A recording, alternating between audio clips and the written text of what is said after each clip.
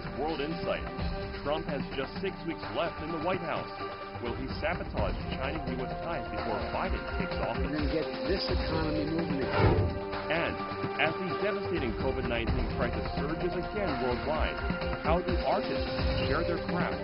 One of the world's greatest ballerinas tells all. So for us, it's just like a shock.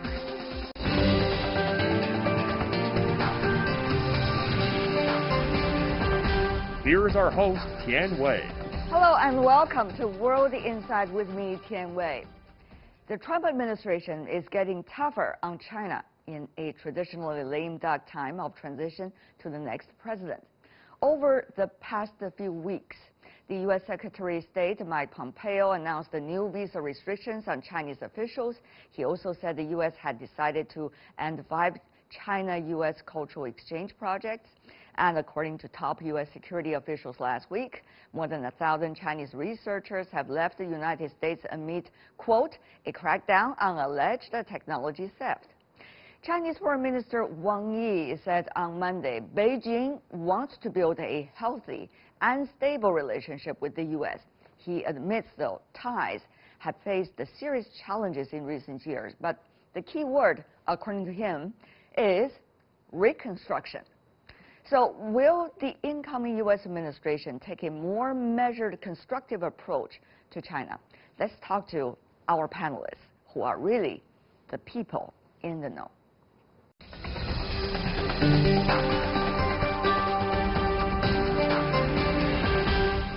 For China-U.S. ties, we are joined in Washington, D.C., Michael O'Hanlon, Director of the Research for Foreign Policy at the Brookings Institution, and in New York, Daniel Russell, Vice President of the International Security and Diplomacy at the Asia Society Policy Institute. Last but not least, in Beijing, Huang Jing, Dean of the Institute of International and Regional Studies with Beijing Language and Culture University. Gentlemen, welcome to the program. Thank you so much for joining us. There's one question that's on our mind. From now until January the 20th, are we going to see something unpleasantly unexpected to happen? That's a concern and worry in many of our minds. Mr. Russell, should we be worried? There's a real possibility that you'll see more actions by the departing Trump administration that make many Chinese unhappy. There's 6 weeks left before Trump leaves office. And since the election, we've already seen a series of actions by the administration that affect China. And there may be people in the Trump camp that want to sabotage U.S. China relations or sabotage the Biden administration. And some of the people think that these are just absolutely the right things to do. The real question, Tian Wei, I think, is how will China react? That's what's going to matter. Because it's going to affect the environment that will greet Joe Biden when he takes office on January 20th. It really depends, isn't it, Mr. Huang, about what should China react and to what extent that China will react to the degree of the events. Now, Professor Huang, tell me more about how you would respond to Mr. Russell. I think that anyone with a rational mind and understanding of American politics will remain calm and not to be taken by whoever try to be provocative in the bilateral relationship. But the problem is that, like the United States, China is not really united. There are different opinions and different stance in terms of U.S.-China relations. So the Chinese leaders, despite all the rationality and understanding of American politics, they will have to respond to some opinions from home. On the other hand, Mr. O'Hanlon, if we assume that the nature of China-U.S. relations have been a bipartisan consensus, then whatever Mr. Trump is doing right now and his administration just before January the 20th would pave for a foundation of what President-elect Biden, when he comes into office after January the 20th. In other words, the worse Trump did from now until January the 20th, the more quote-unquote bargaining power President-elect Biden might have some argue once he comes into the office when it comes to China-U.S. relations. So it seems to be an interesting tango in a way. First of all, I don't think that President Trump's going to try to do President-elect Biden any favors to strengthen his bargaining position. So I would not worry too much about that possibility.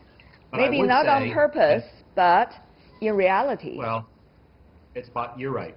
But in broader perspective, and Danny Russell knows this history, and Wang Jing knows this history even better than I do, in broad perspective, we have not always had a bipartisan consensus in the United States on China policy.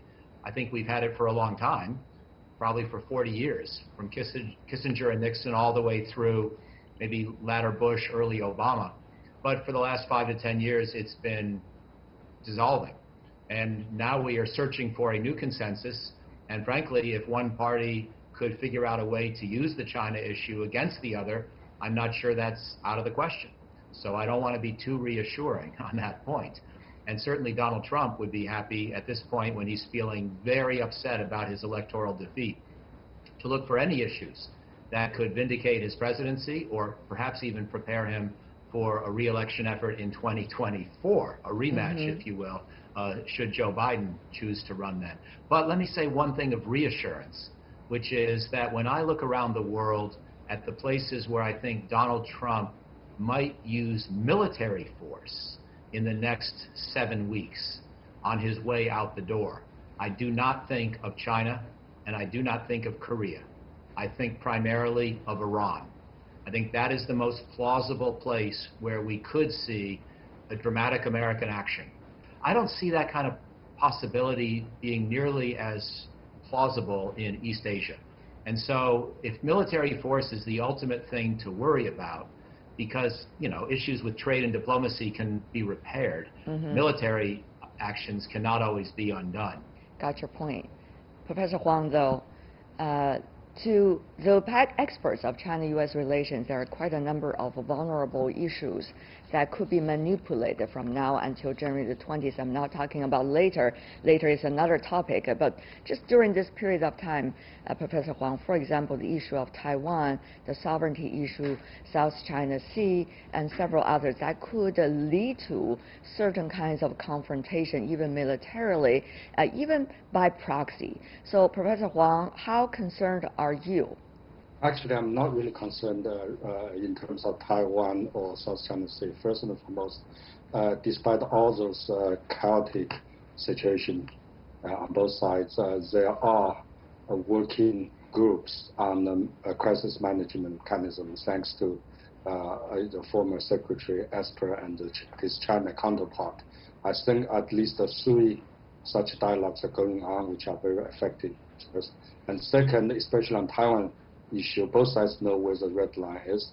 We try to manage. And last but not the least, even though President Donald Trump wants to do something, I think the establishment and the so-called deep state know how to act on Taiwan issue. The same South China Sea a little bit worrisome, because both sides are not very clear. Neither side are clear the other side's red line, and the South China Sea will be a little more complicated. But having said that, I do not see any, possibility of some conflict in both areas. I think there will be tensions, of course, but some, actions taken. I do not see that kind of possibility is very large. Mr. Russell. Well, I agree with Michael that the Asia-Pacific theater isn't the place where Donald Trump is most likely to take reckless military action. I'm a little less sanguine, perhaps, than Huang Jing about the crisis prevention mechanisms, which have atrophied over the last 4 years when it comes to our military-to-military relations. But both countries have, immensely professional militaries, and they will continue to take steps to ensure that an incident doesn't escalate. But problems don't happen always on purpose. They are often the unintended consequence of just a collision or an accident. that escalates, and the political environment around them can often make it difficult for leaders to prevent it from growing into a full-blown confrontation. But what I would say is, let's not focus just on the defensive side. There's an important party to this question, which is China. And I think that the critical question is, what can China do now over the next 6 weeks and in the early stages of the Biden administration to help stabilize the relationship? I know all of you want to talk about the positive side, but as an expert of the issue. But I have to mention, once again, before January the 20th, there are already several other steps the Trump administration has taken, whether significant or not. For example, the announcement against the Chinese Communist Party members and their relatives are traveling to the United States. As you may know, that number is huge here in China. What would that mean for the, people-to-people relations between the two countries? There are others about so-called technological theft accusations against Chinese Americans and Chinese nationals that are working and studying in the United States. It is not just the Trump administration, but also some of the officials and also key figures likely to related with the incoming administration that are making these accusations. So how further poisoned the atmosphere will have to be for the president-elect to come into the office? We are at a tougher moment in U.S. China relations, and we're going to have to accept that that will continue even into a Biden administration. And it's an important moment for leadership, for President-elect Biden. He's going to have to find a way to talk to the American people about how we can manage a more complicated relationship with China than we've had in almost 50 years. The good news, in my opinion, is that it's still a much better relationship than we had with China before the Nixon-Kissinger opening. Yeah. It's not fundamentally a relationship of two enemies. Some people may disagree, but I do not think of us as enemies. Last week, I interviewed General Milley, the chairman of the Joint Chiefs of Staff, and he did not describe China as an enemy or even as a likely future adversary. He said, yes, we will compete, and we will compete in many areas. We will cooperate in some. The job of the military is to prevent that competition from becoming hostile or conflictual or violent. And I agree with General Milley. I think we're at a moment where the relationship is just going to be tougher on issues like the one you just mentioned, on intellectual property, on protecting high technology, on issues in the South China Sea, hopefully not on Taiwan, and we'll see what happens there. But I expect that the relationship is going to enter into a new phase. We don't really even have the right terms, the right frame of reference, the right concept to describe what the U.S.-China relationship is becoming. It's going to be different than it's been ever before. But I still am hopeful that we can find a way forward that will allow for competition to occur in some realms, cooperation in others, and prevent conflict above all else. Mr. Russell, once again, you've been working in the field for such a long time. You have many friends and colleagues and people you know well in the policy and the academic circle here in China. So, Mr. Russell, there has been always a debate about how to term it, whether it's competitor or rival, or adversary. This is going to make a huge difference in terms of the approaches and policies.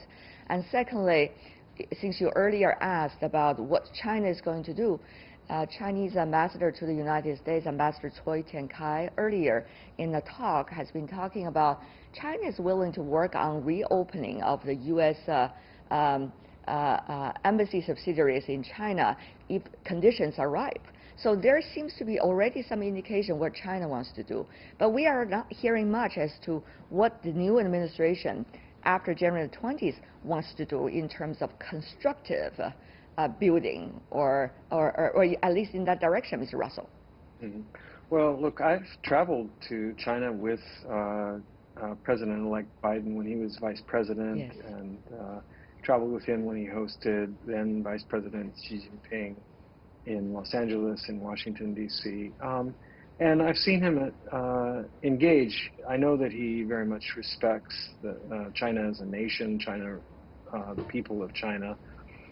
He also believes in diplomacy and listening to the other side, respecting the views and the interests of the other side. So, I'm not pessimistic about the prospects for serious engagement, serious dialogue. But at the same time, Joe Biden's a passionate believer in respecting rules and norms, universal values, rights, freedoms.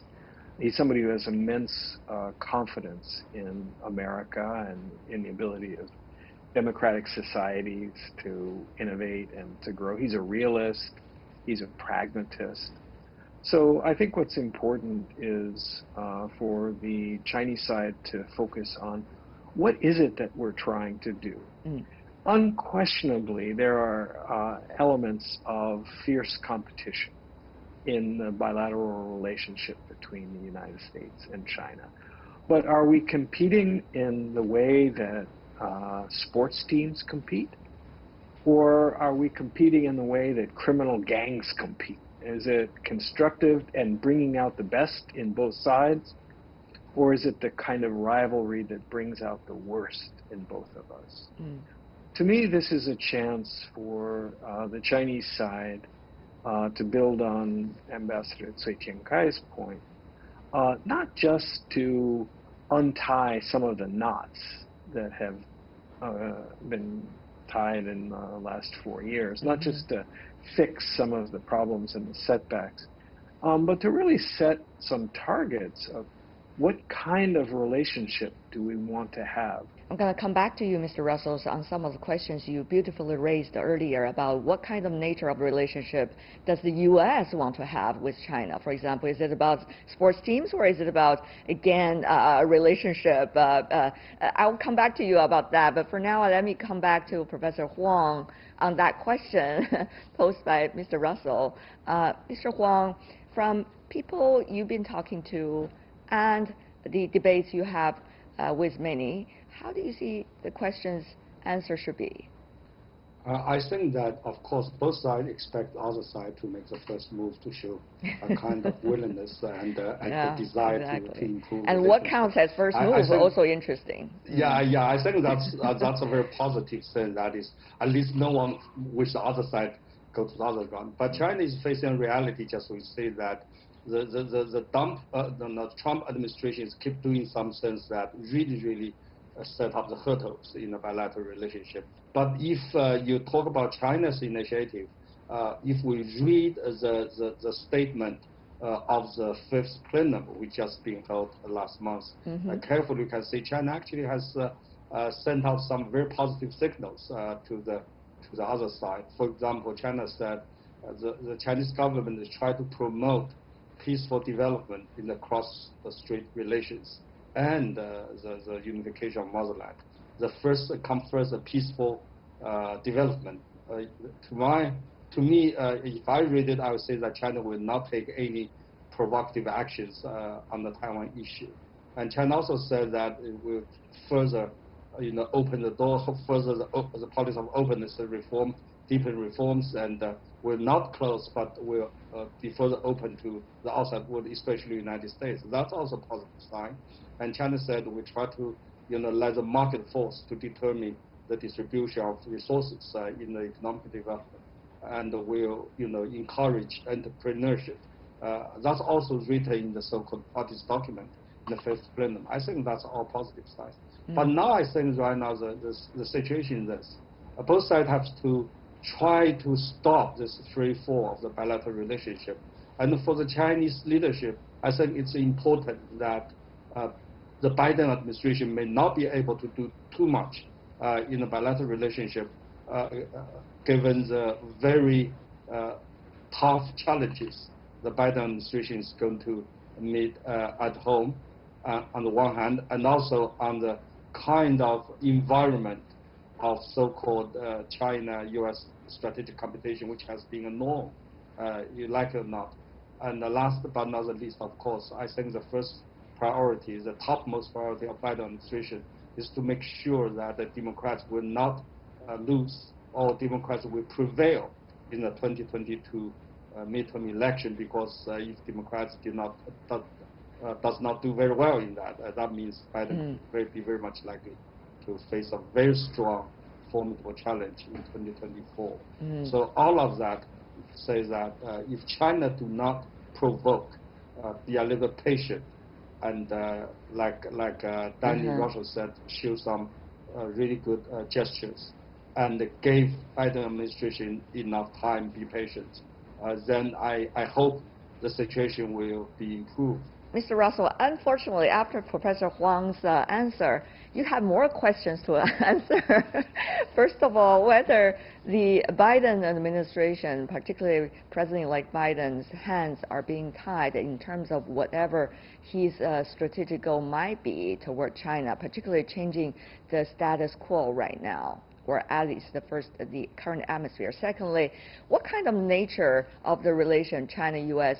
Do you think the incoming administration will have in mind? Would they be able to work toward that direction? And thirdly, what would count, do you think, to the Chinese eyes about actions and steps taken by the Biden administration after January the 20th as constructive? I certainly understand that, as Huang Jing indicated, Joe Biden's first order of business is to get America's house back in order. There are a lot of domestic priorities and issues that he needs to deal with, and I suspect that he may think that it's important to get some of these domestic challenges under control before he can really begin to productively engage in foreign policy or engage with China. And I think secondly, in terms of international affairs, that he's made clear that he very much wants to rebuild strained relations with America's closest friends and partners and allies, to unify countries around a common commitment to universal values and rights and freedom. So that's likely to be where he starts. I mean, I know, as I said, from my experience with him, that he respects China and that he is a true believer in diplomacy and negotiation, in constructive compromise. But he's also a pretty formidable competitor who really believes that in a fair playing field, in a fair match, that the United States is pretty close to unbeatable. So the kind of competition I suspect that he wants is competition that is bounded by some rules, so that we're each trying to be better, better than we were, better than the other, as opposed to trying to block or undercut the other side. So that's also, I think, hopeful indicator. So I think probably from the Chinese perspective, one of the early measures that the Biden administration would be likely to take would be to reestablish some degree of strategic communication. Now, I don't think that dialogue is like penicillin or like the vaccine for coronavirus. It's not going to solve the problems, but it's an important tool. It's been neglected. The U.S. has relied almost exclusively on Twitter for the last 4 years, and that simply doesn't work. The last point is, to your question, undoubtedly there are significant political pressures that the Biden administration faces. There may well be a Republican-led Senate. There's certainly going to be Donald Trump sort of government in exile criticizing him for any positive steps that he might take towards China. That's a reality, but Joe Biden has spent the last 4+ decades in politics. And secondly, he fought hard to win the presidency. He knows what's important. He's a man of principle. He's got a lot of courage. I think he is pretty well suited to be able to navigate the political traps and the political winds, and accomplish what he thinks is necessary and important in the relationship with China. I want to thank the three of you for joining us and providing your insights on this very critical issue as things develop. Thank you so much, Michael Hannon, Daniel Russell, Huang Jing. Really appreciate it, gentlemen. Thank you. Be safe wherever you are. And you're watching World Inside with me, Tian Wei. Still to come in the program. As the devastating COVID-19 crisis surges against worldwide, how do artists share their craft? Words of experience from one of the world's greatest ballerinas after a few messages. You know, the music have no boundary, the dance have no boundary, you know, the theater, the opera, ballet have no boundary. We all are united. Welcome back. This is World Inside with me, Tian Wei. How are artists coping with the COVID-19 pandemic? I asked Yuan Tan, a principal dancer at San Francisco Ballet. As one of the world's greatest ballerinas, 2020 marks her 25th season with the ballet company. No principal dancer in the history of that company has ever lasted as long. Recently, Yuan has just finished her competition in a popular Chinese talent show, the Dance Smash. Her performance has left the judges and audiences in awe. Earlier in May, I had the chance to talk to Yuan while she was still in San Francisco. She shared with me what it takes to make it as a ballerina and how the pandemic affected the performances. But she is holding on. Take a look. Tell me more about that, how you and your colleague are trying to hold on at the time of pandemic. Yes, actually, when we received the order from the city, that was March the 6th. That was the opening night of Balanchine version of Midsummer Night Dreams.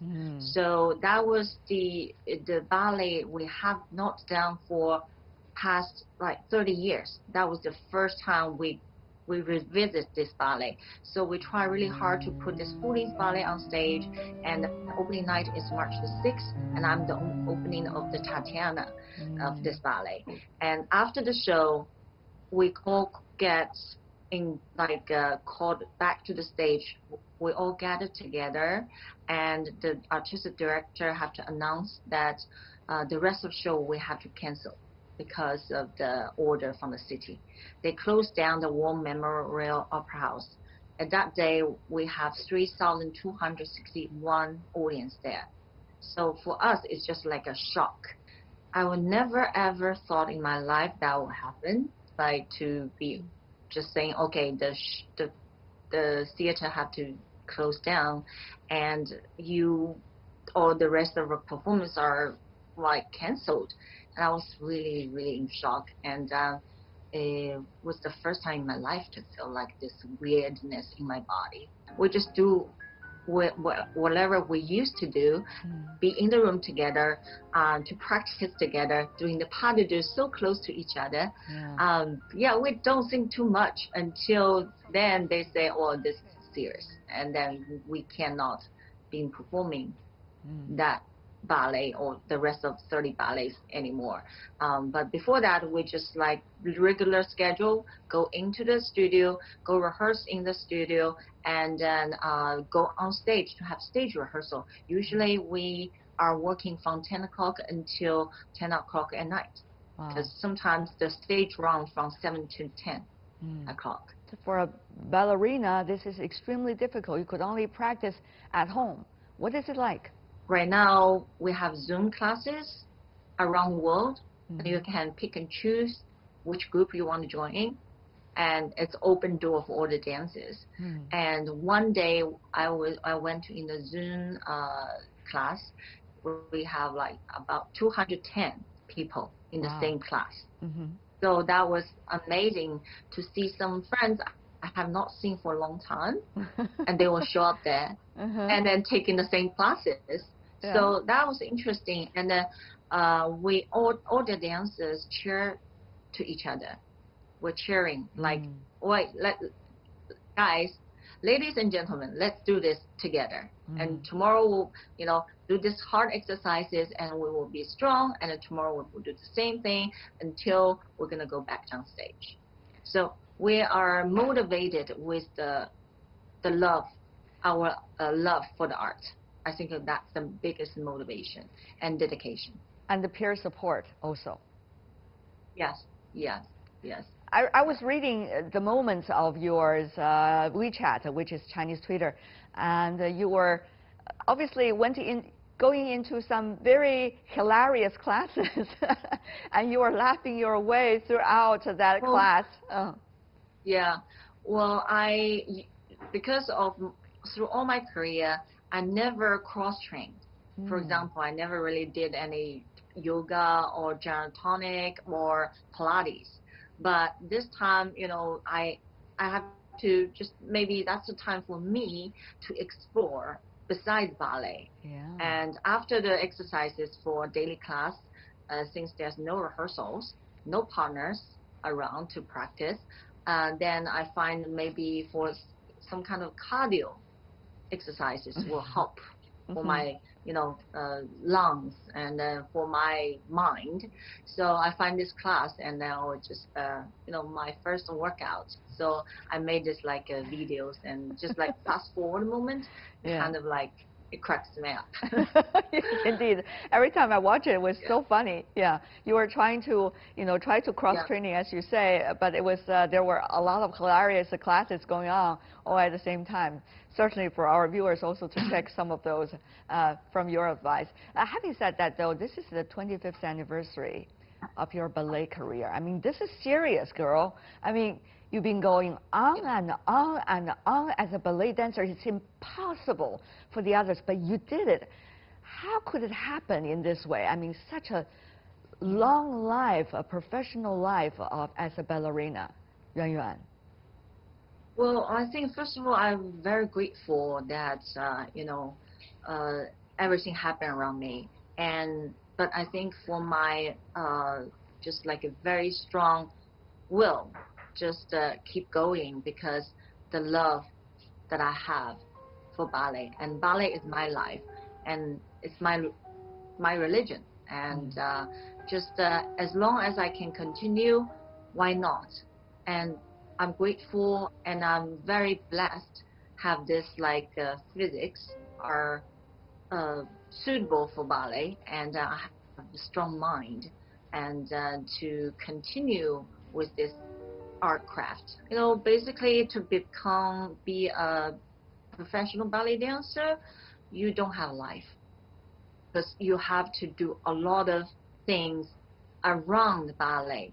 Like if there's one free day, you will sleep in a little bit, and then you do the PT, chiropractor, acupuncture, and anything that just soothes up your pain. Because we have a lot of injuries and pain, but the next day you will go back to training again. Yuan Tan entered the Shanghai dance school at the age of 11. Initially, her father was against this, as he wanted her to become a medical doctor. Her mother did support her dream. Her fate was settled by a coin toss. The coin showed heads, and Yuan started her dancing career. Now, many say the pandemic is a chance for people to take it slow and reflect on a lot of things such as career, dreams, and life in general. So what's been going through the artist's mind? Let's hear what Yuan has to say. Yuan, tell me more about that, your career.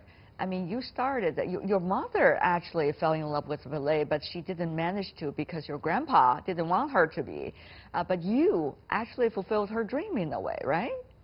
Yes, that's actually my mom's decision to just put me to the ballet school. How does it translate from a dream of your mom into a dream of yours, and also implement that dream? Probably that is the key. Well, I just have my mom's always cheer me up on, and she is the one to help me go through the difficult times. Yes. When I'm not a good student, because I was a year later than the other student. So I was very depressed, and I was become very quiet and always crying. But my mom that time, she was always there for me. And if I have questions and I have like hard times, and she's the one I go back to talk to and cry with. So she was always there on this career road. She was always there for me. Now, at the time of the pandemic, it gives us a lot of time and probably quite a moment to reflect upon a lot of things. So particularly, this is your 25th anniversary of professional career. What went through your mind? What had been going through your mind, Yuan? So I felt it's just like yesterday. I just landed San Francisco and joined this company. But in the way, I have a lot of experience with all the people I worked with and all the dancers I danced with. I just felt very lucky, and I've been through all that and see the company going through things and then become one of the world famous ballet company, and then I become the crown jewel of the company. So I have to say, I think I really work very hard to get where I am, and I always, no matter what happens, and it's ballet come first. Ballet come first. And Still. for this 25, still is, and then that I see the beauty of it, and then with I will not be Tang Yuan without ballet. In the future, I would like to have something in return to my country for some educational things I can do, creative things I can do, and it's all like it would be like all this experience is the soil for the tree to grow and blossom. There are a lot of young dancers, Yuan, in the world. All of them want to have a chance, and of course they want to be where you are. But on the other hand, it's not just about energy, it's not just about vigor or technique. It takes a lot of different qualities to be the crown jewel of a dance company. Yeah, I think because I'm Chinese and I have naturally very shy ingredients in me. And I think of the fineness and the very sensitive feelings that apply to the very just like a rough, just open arms, but I can do showing a more of feminine style in it. So, and also that I get into, if there's a story ballet, I get into my character very deeply.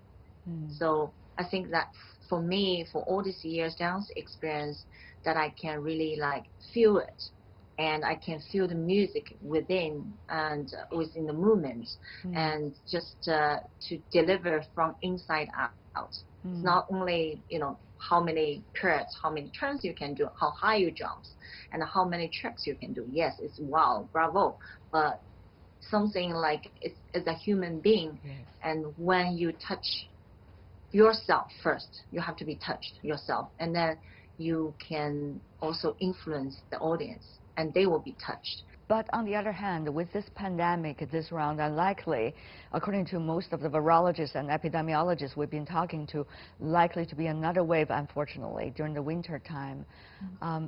So how will performance arts become, what will performance arts become? What does that mean for dancers like you to think about, the unpredictability you're likely to face? Yeah, well, that's really crucial fact is that we cannot go back to stage anytime soon, for sure. And for the dancers, without training, extreme training for all these times, for 3-4 months, then you need a time to get back to shape. That's right. Therefore, you need 1 or 2 months at least to get back to shape. You cannot just jump jump over the stage and dance it. No, Right. impossible. So that's an issue, and then we are trying to come up with a method how we do it. Like maybe we could do a performance without audience, because better not have like so crowded, and then we are not allowed to have being so crowded in the one venue, and maybe we do some kind of live stream of the real performance on stage. Yuan, my final question. You've been working extremely hard for the cultural exchange between China and the United States.